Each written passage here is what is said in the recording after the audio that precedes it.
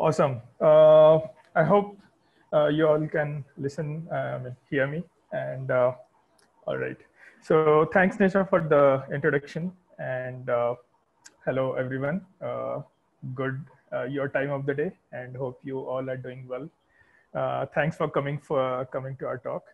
Uh, First of all, I'd like to thank Hannah for setting the stage for us because now attendees have an understanding of what the service mesh is, and so that now I and Thilo can build on top of it. It's a really good segue into the performance aspect of the service mesh. So yeah, next slide. We are already introduced, but yeah, still I'm Suraj Deshmukh. I work on Locomotive, the Kubernetes distribution of Kinvolk, and my co-speaker is Thilo. He's a director of OS and security and leads the Flatcar team. Flatcar Container Linux, it is a new avatar of CoreOS Container Linux. Over to next slide. A little bit of introduction of my employer, Kinvolk. We do software right from kernel to the application level, of course, Kubernetes in between. And in one line, we like to say like we are Kubernetes and Kubernetes Linux experts. And like Nisha said, we'll take questions at the end. Next slide. So I'll talk about the agenda first because like Simon Sinek likes to say, let's start with why. So we'll look at why we have chosen a certain way to collect metrics and the rationale behind it, everything from sample size to statistical spread and things like that. And then we'll go on to look at the implementation, the engineering aspects of how we have set up this framework and how we have collected various metrics from various clusters. And finally, we'll end with on a practical note by looking at the demo, how it all fits together. So at the end of the talk, you will learn how we build the benchmark framework and our learnings from it. So if you feel like using it, you'll get a good idea. And if you want to build something similar, you'll also get some inspiration. So from here, over to Thilo. Thank you, Suraj. So let's start with some theory, the rationale behind the benchmarks that we did. So the metrics that we'll be looking at indeed cover 3 of the 4 golden signals. So thanks for bringing this up, Hannah. The goal that we have, the overall goal of our benchmark is to determine the cost of operating service mesh. It is generally a comparative benchmark. So we're looking at the differences between different service meshes. We're looking at regular use cases, so there won't be any cluster overload. The data we collect focuses mostly on request response latency. As Hannah already raised, that's the one that you can't compensate easily with just throwing money at your cluster. We also look at CPU and memory usage of both the control plane of the service mesh and the sidecars in our benchmarks. And we'll have control metrics, and those are there to make sure that we really don't do any, that we really don't run into overload situations. So we'll be looking at the request response error rate of our load generator. And we'll be looking at CPU and memory usage of the application under load and the benchmarking tool. And if those saturate their limits and the nodes they're on, then we're obviously not in a regular use case, but we're running into an overload. The sample size and statistical spread is something that I've seen ignored in quite a few benchmark results that have been published out there. So we run our benchmarks as many clusters actually run in an infrastructure as a service environment that our IaaS provider serves us in their data centers. We have limited control over this environment. So when we do our benchmarks, we want to make sure to have enough data in order to identify and remove strong outliers in the data. For instance, we could have a lemon host in the cluster that would skew our data. We could have noisy networks. So basically neighbors that do a lot of network traffic, which impacts latency, buggy top of rack switches and things like that. And we want to identify those and basically exclude those from the results. And then there are variations that we need to include. And that basically just cover the statistical spread of the data that we're collecting. So there may be some wear and tear of the servers and the network equipment that we're using. We don't know if like all of the hardware runs the same firmware versions. We don't know about hardware revisions, and that is just diversity that the environment introduces, and that you just can't escape. It's always there. If you use data centers, you need to make sure to have those covered in your benchmarks if you don't host yourself. So we basically repeat the same runs multiple times, both on the same cluster, one after each other, as well as on multiple clusters that have the same hardware spec. We just basically try to gauge the statistical spread that we're seeing that we need to cover in the data. So if you look at charts, you see that it's neat. You see latency, right? But this chart is a lie because it's a single snapshot. It doesn't tell you anything. So what you want to see is at least the amount of the ranges that your tests run into. Otherwise, you may even look at an outlier. But in any case, you will have no idea about the minimum and maximum spread of the data that you're collecting. And that's particularly important when you're comparing service meshes with that are supposed to add minimal latency, right? All right.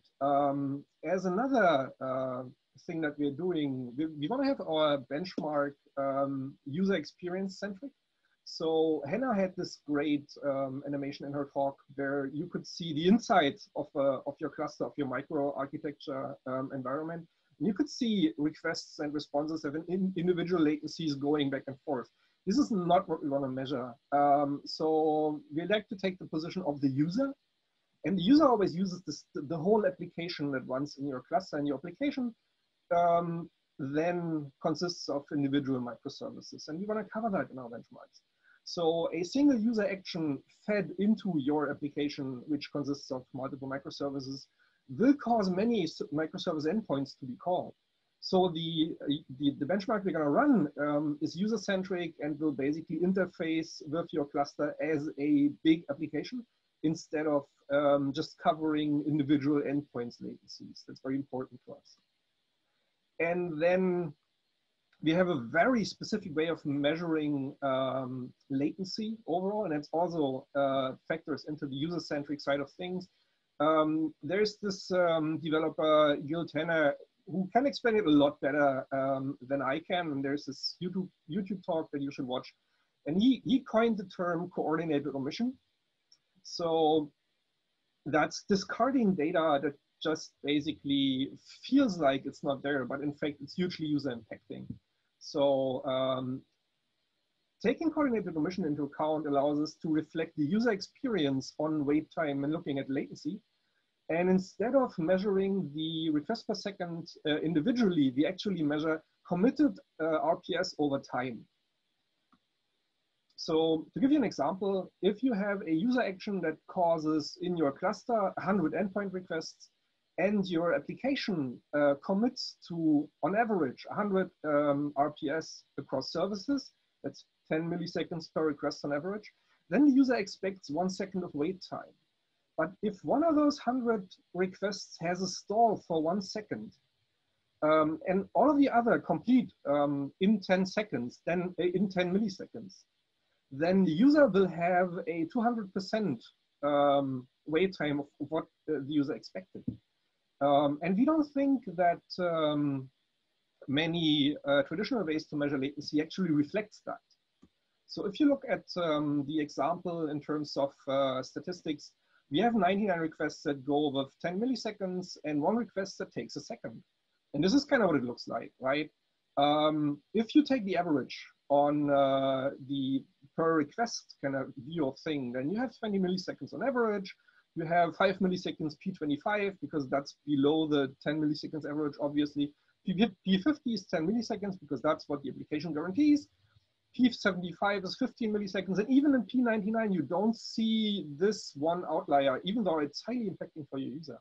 But if you instead look at the time of things, then we see 980 milliseconds that have 10 milliseconds latency response times on average. And then we see 1 second that has 1,000 millisecond response time. And if you factor that into the equation, then you see that your average latency, if you measure over time and not over individual requests, is 500 milliseconds. Because you spent 2 seconds on something that should have taken you a second. And the latency reflects much better in the percentiles of what you're measuring. So that's the approach that we're taking. And how do we fix that when measuring latency on a technology level? Well, so to get started, we need to feed the expected or committed requests per second into our benchmark. So if we start with committing to 100 requests per second, that's 1 request every 10 milliseconds. We expect the first request to go out at 0 milliseconds, the second at 10 milliseconds, the third at 20 milliseconds. So if one of those has larger than 10 milliseconds latency, then the succeeding request will not go out in time.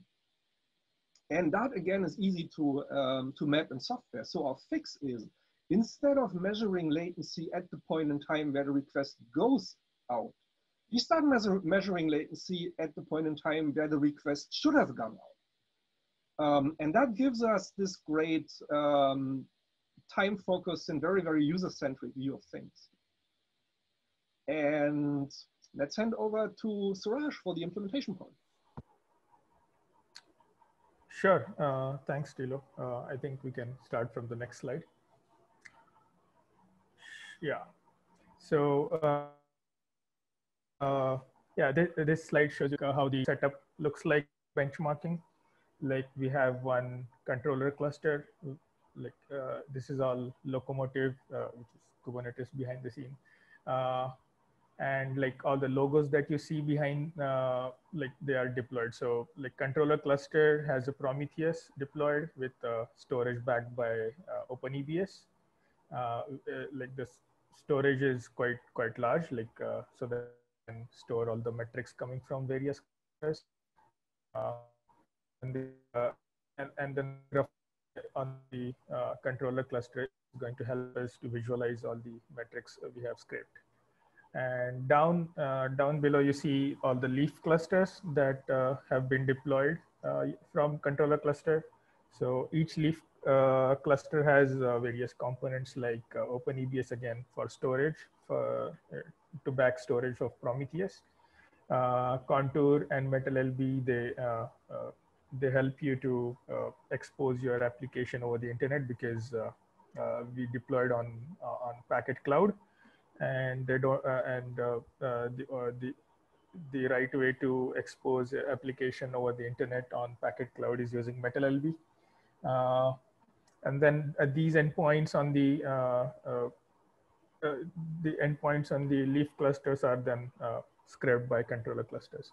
We also have external DNS in use here, so that when Prometheus is deployed on these leaf clusters, there is a DNS entry made for it in the AWS, so that controller cluster can knows where to scrape from. And Linkerd and Istio, as you see, like these were the two service meshes we did benchmarking on, and they are deployed as needed, like as the tests progress. We also have metric server. There is no logo for it, but it is needed because Istio uses horizontal pod autoscaler, and it auto scales as the load increases. And we will later also see how controller cluster knows about the Prometheus or various Prometheus running on the leaf clusters. So yeah, over to next slide. So this whole thing that happens at the root level or the controller cluster that you see, it is all done by this one Helm chart called orchestrator Helm chart. So apart from, like I said before, OpenEBS and Prometheus, there is also this Helm chart deployed on the control cluster, and so it does various things. Like it has this multiple jobs. They download Helm, they download the charts as well, and Terraform, which is needed by the locomotive deployer, lococtl. Also builds lococtl because we were like also experimenting with it, so we could always we could give this commit and then it will build lococtl. And all these binaries and Helm charts and everything is available in this one volume. So this orchestrator application has access to it. Now, Orchestrator Helm chart has one Golang application, which actually runs multiple Kubernetes jobs. And then these jobs go and create these leaf clusters. And like if job reports a failure, then it starts again because Kubernetes jobs, so it is started again. And since it is backed by a volume, we don't lose on any manifest or any configuration that was used for creating a cluster. Earlier, like in the design process, we used to delete the whole cluster if there was a failure in the job. That turned out to be very cumbersome. So we don't delete it now, and we just leave even after jobs are completed or failed or whatever. The configs stay there, and someone can always go back using this one debug pod that is always running, and then do whatever, like delete the cluster or whatever. And also like I said, like we have this one volume which has all binaries and configs and everything. So this uh, yeah, this helped across all the jobs. And finally, like none of the scripts, I mean this is all backed by a bash script right now, like for the jobs that start leaf clusters. uh, None of these scripts were baked into Docker images because anytime you wanted to make a change, you don't want to build a Docker image, push it to a registry, and pull it again and test it. So the best way to do such kind of things is create a config map from that scripts and mount it as a volume. And so anytime you make a change, it's only Helm upgrade, and the thing starts again. So that's one of the learnings. And yeah, over to the next slide. Thanks.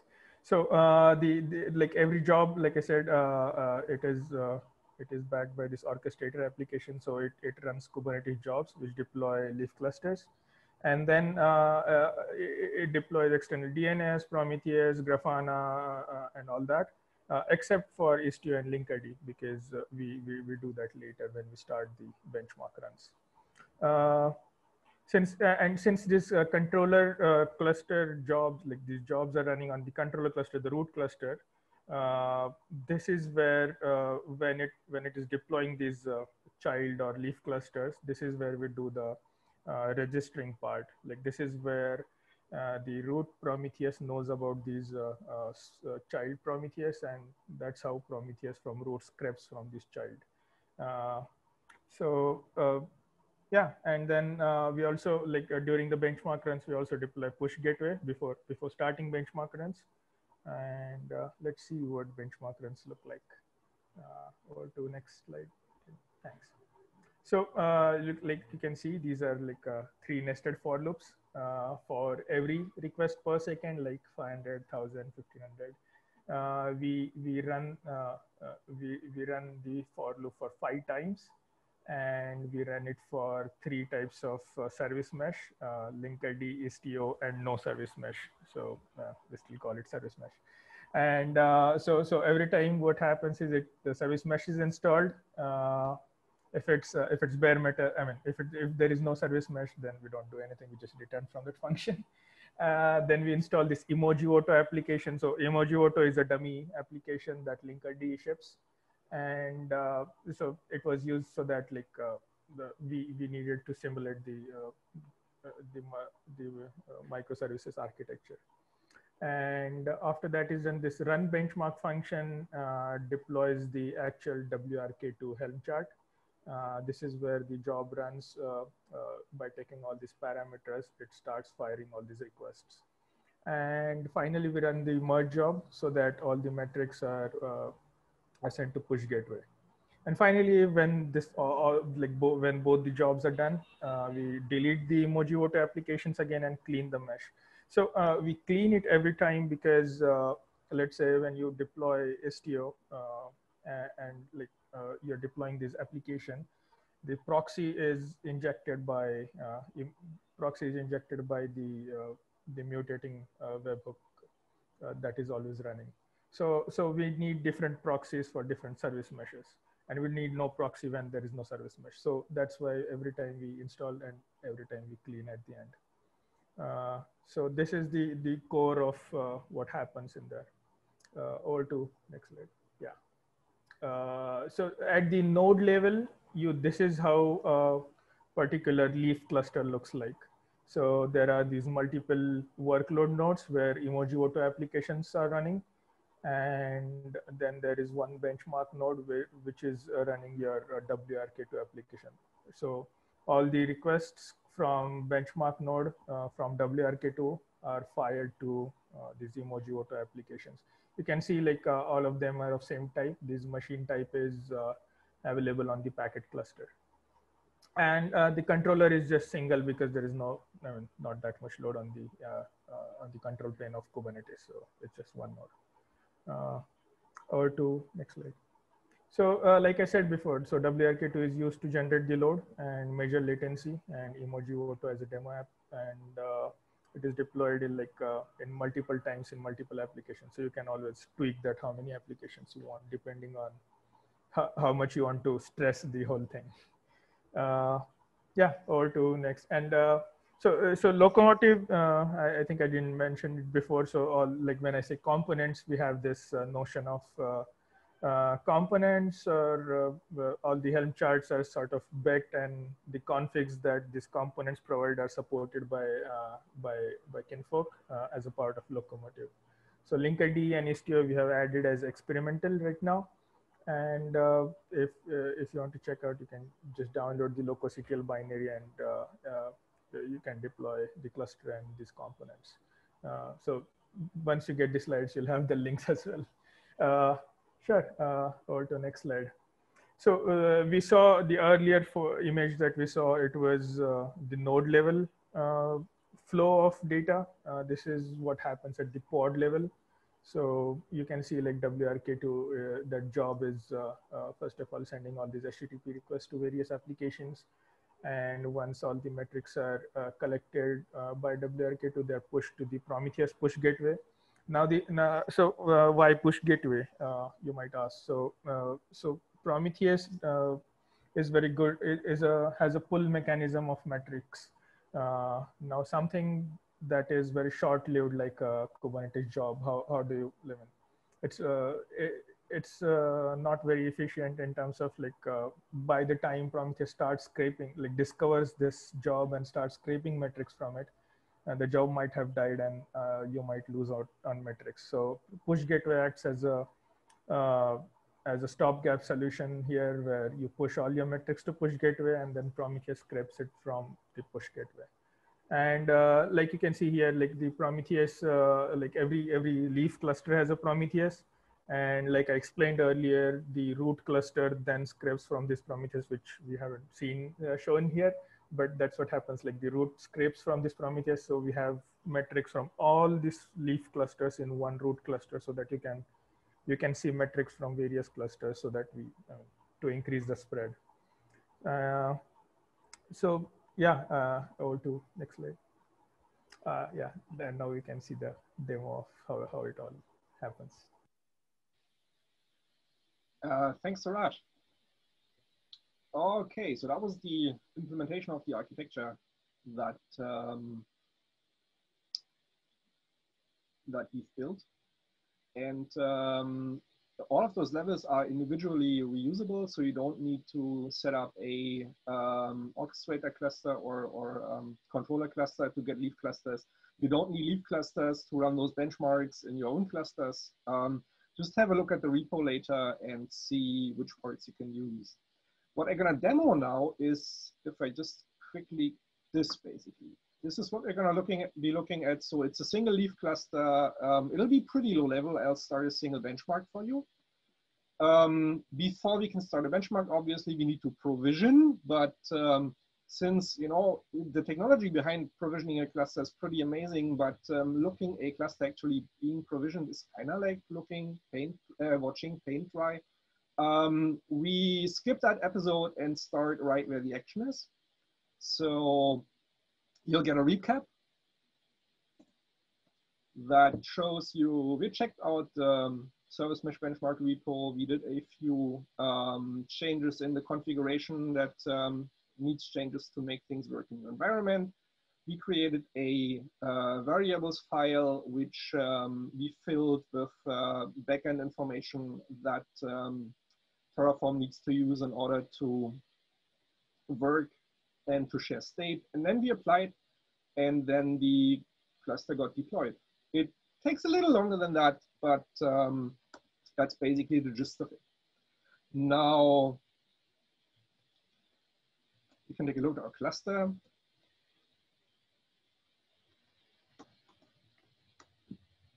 And we see we have 3 worker nodes, we have our controller, and we have 1 load generator node.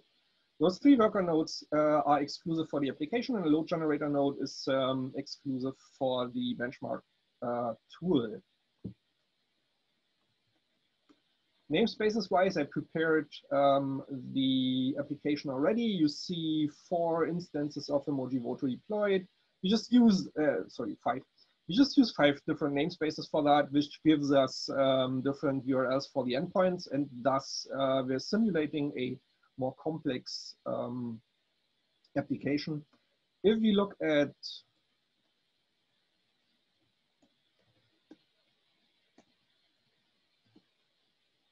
the pods in a single namespace, we see the 3 microservices emoji consists of. All of those microservices will have endpoints, and we'll cover all namespaces and all microservices in them. All right, now the results of those benchmarks will be displayed in a Grafana dashboard that we call the benchmark cockpit. That is set up to give you an overview of individual benchmarks. You'll be able to introspect benchmark data, and you'll be able to see the benchmark running. Now let's start the benchmark.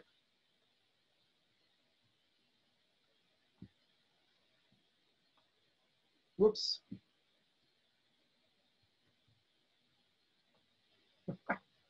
That's the demo effect.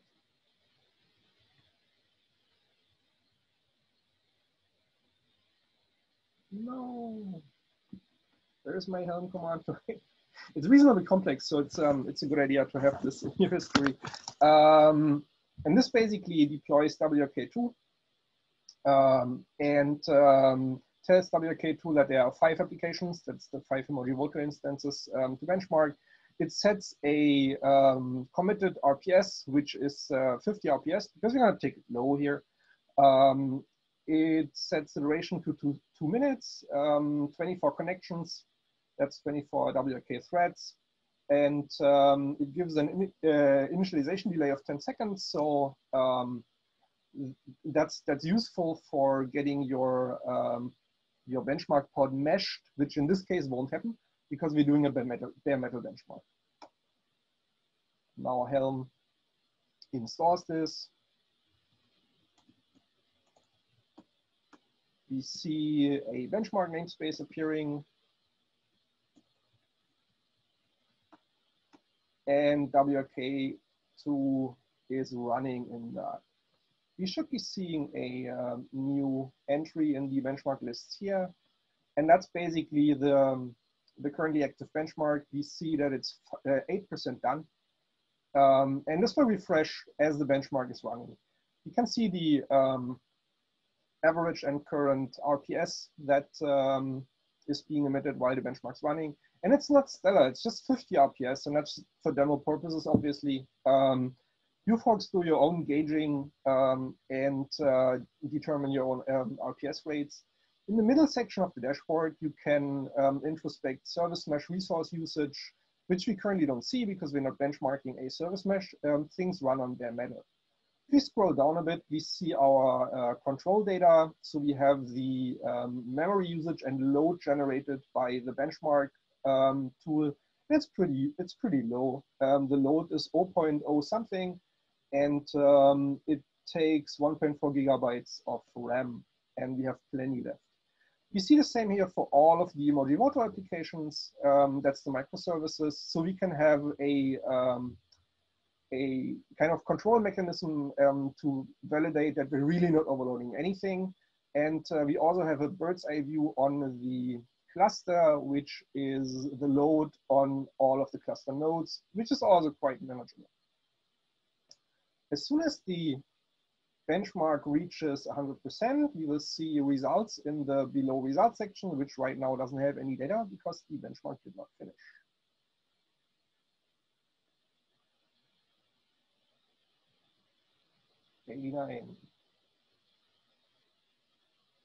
I was speaking too fast. 97. So results should pop up any second. Here we are. Those are the results of this specific benchmark run. We see a little bit of statistics. We have transport errors, which are all 0. So this is a good benchmark run. We have latency percentiles here, and we have a very detailed breakdown of latency percentiles down here to dive deeper. Now, single benchmark runs are very nicely introspectable using this dashboard, but to really get a summary of things, we created a summary dashboard. So this will show you comparative latencies of service meshes compared to bare metal runs. And since Grafana wasn't really built and Prometheus wasn't really built to display non-time series related data, this is kind of a little manual. So what we need to do now in order to refresh this, in order to feed our benchmark run into that, is we need to run a separate job that is the metrics merger. So the metrics merger will simply take all the benchmark runs that are in Prometheus, merge them to produce merged metrics, and feed those merged metrics into the push gateway, where they are picked up by the dashboard here. It's actually a pretty quick job. So it should have completed by now. It's done. And we can refresh this dashboard, and we'll see here a new run having popped up. This is a little almost abusive to Grafana's charts that we're doing here, and it's just to basically display all of the different percentiles that we have in the data. And since the Prometheus push gateway will continuously feed the merged data into Prometheus, just waiting a little will basically give us the display that we need. And then we have an overview of all of the runs. The first section of the dashboard has a comparative overview, and we can scroll down and can basically introspect bare metal, Linkerd, and Istio percentiles individually. I did a few runs before this presentation to just warm up a little data for you. So there's data in this dashboard already. Now, something else this dashboard is very good for is spotting outliers, and there is a bare metal outlier right here. If you look at the higher percentiles, you see a spike in latency, and it's a little more than 80 times the latency that we've seen in every single other benchmark. So chances are that we had a noisy neighbor or something else going on here. So the dashboard offers you the option to actually exclude runs, which we're gonna do. Now, this is the offensive run. It's now excluded, and data can be looked at without this run. So as Suraj mentioned, the The controller cluster will have the merge latencies of every single of the leaf clusters. So there's a special version of this dashboard for the controller cluster that gives you information of the where this benchmark ran on the specific leaf clusters as well. Now, if you're interested to dive into a specific benchmark here, for instance, for some reason we want to introspect this specific run, and we can click the link, and that'll take us to the benchmark cockpit again, and this is frozen in time at exactly the time span where this benchmark happened. So we can, for instance, introspect all of the running benchmark data. We can look at the results. We can see if there are any transport errors that have happened, or we can get a detailed breakdown of the latencies, basically everything that the cockpit has to offer. As a closing note, I said that we're benchmarking whole applications, and we consider the cluster to be the application. So one of the statistics we have in the results section is for every single endpoint, the actual amount of calls, of requests that this specific endpoint received. This is something that you can configure in the benchmark Helm chart. So if you want to have a different distribution of endpoint calls, you can just edit a simple text file and it'll get you there. And that concludes our presentation.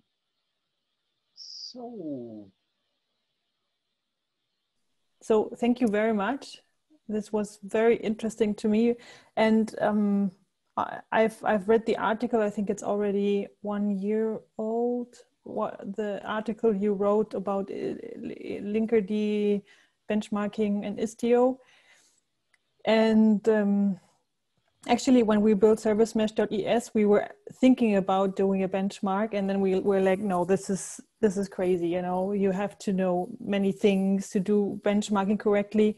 And reading your article and also the comments, people like, no, you need to do this and that. So I think this was a lot of work. So thank you very much for doing it. And my questions are, the benchmark you just did you do it with the latest versions? Those are the in-development versions that we have in Locomotive. Suraj has more details on that. So we started integrating Istio and Linkerd into Locomotive as components. This is ongoing work, as Suraj mentioned. It's experimental, so we would by no means call this a comparative benchmark by now. The thing we're presenting today is just the automation environment around it. And also, so it's by accident Istio and Linkerd, because that's what we integrated with Locomotive. It can be done with any service mesh, obviously. It's just for the benchmark part, it's just naming, that's all. Yeah. Suraj, do you wanna elaborate a little on Istio and Linkerd components? Yep. The Istio version, I think it's the one before when we did the second avatar of the second service mesh benchmark, we wanted to make it a framework so that others can use as well. That's when we integrated Linkerd and Istio. So we used Istio operator for it to deploy it, and for Linkerd is the latest table, not the edge one, not the edge channel one. So you're already using the Istio component. I mean yeah. Okay, and I would expect that they have been improved. The performance has improved since 1.5, because I've only seen blog posts and benchmarks for older versions, which is not very interesting if you look at the current versions. So I saw in the benchmark that they are pretty much the same, right? The current Istio and Linkerd versions.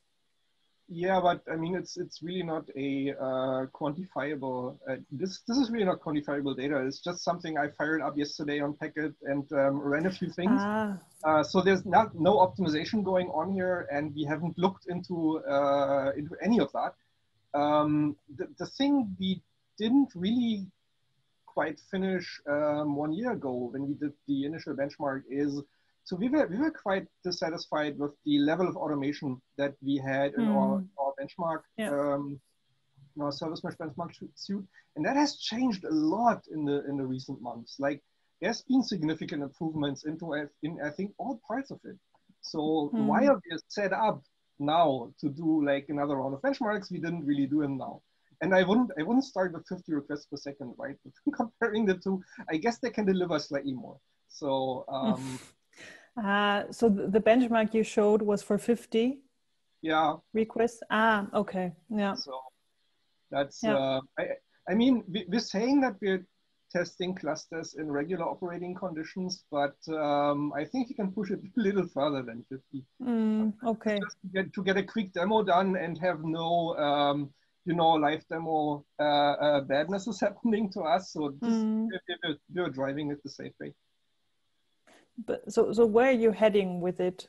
Will you focus on introducing the other meshes too, or will you, you know, push the limits of Linkerd and Istio and see what happens? Or will you introduce other test applications? What's your plan? So we were looking at other test applications a little. They're not hard to integrate. You best, if they're automated and if they can be deployed automatically, then it's pretty straightforward to do. The thing with Emoji Voto is it turns out to be quite efficient.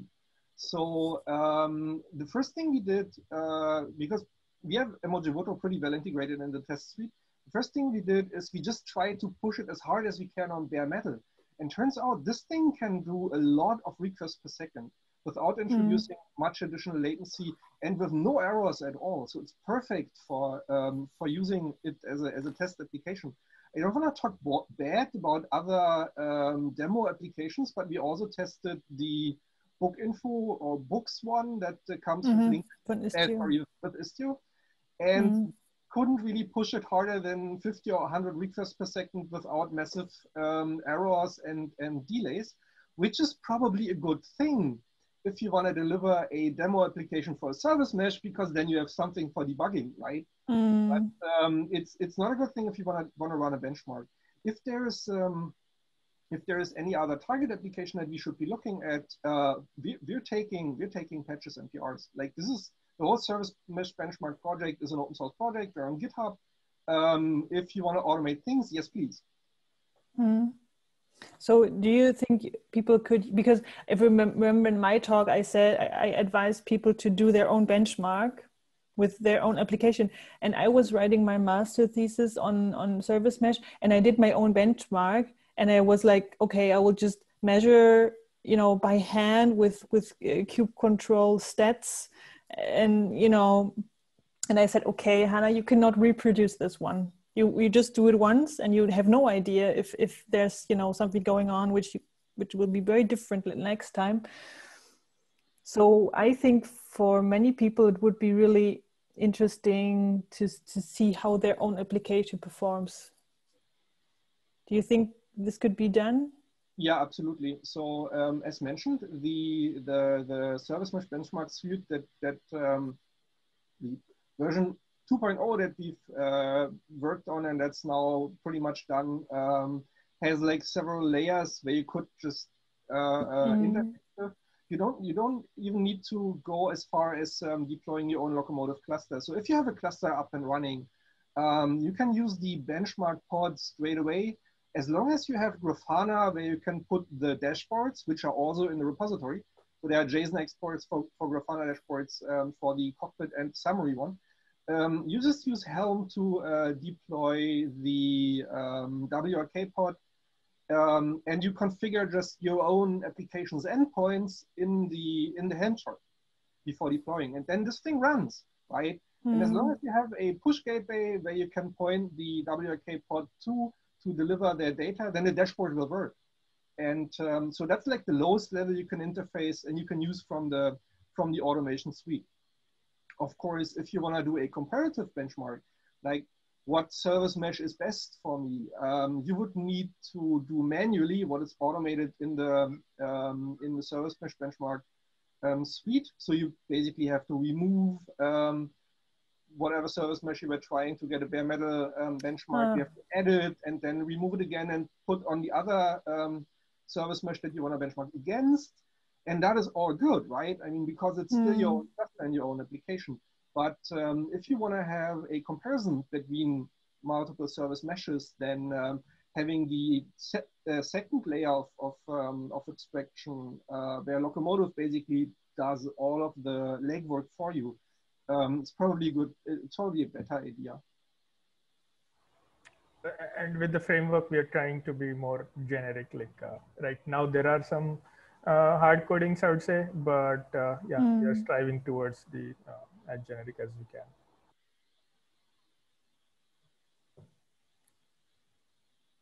So if I want to add, let's say, the traffic mesh or a console or something else, I just I have a file where I place the install commands, and I could integrate it. Or service meshes, what we're currently doing, which is by no means limited, which should by no means limit the way you would do things, but what we're currently doing is we're implementing the service meshes as components in Locomotive.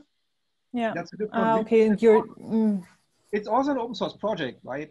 So to answer your question, you would go to the Locomotive project and create either fork it or create a PR there that adds the service mesh as a component, which is cool which is easy and straightforward if the service mesh is just the hand chart, or if it's a straightforward controller as we've done for Istio, and then you basically use Locomotive for the lowest level of automation, and you can put the service mesh benchmark framework on top of it, and it would run your benchmarks. If that scares you, by no means you're limited to that. You can always have your your own scripting around running benchmarks, and only base things on the service mesh benchmark repo, and install and remove your service mesh using other scripting means. That works too. Yeah. I think it's too bad the implementations, they don't provide the information on their own performance. If you look at the docs, you don't get this piece of information. So I think, yeah, I think Istio does, but yeah. So there's a metrics and benchmarking working group at CNCF, and that's probably the right level to kind of establish this kind of a resource, because I feel benchmarking is a thing that will always need an independent body to carry out. It's slightly political, and well, we've noticed that with our first benchmark post, but that's just how things are, right? Yeah. And I get it. I mean, I get why people get kind of agitated when they read things about their favorite service mesh. Yeah. Okay, I'm looking forward for your next blog post then. It may still take a while. We have a few things on our plans, but yeah, we'll get there.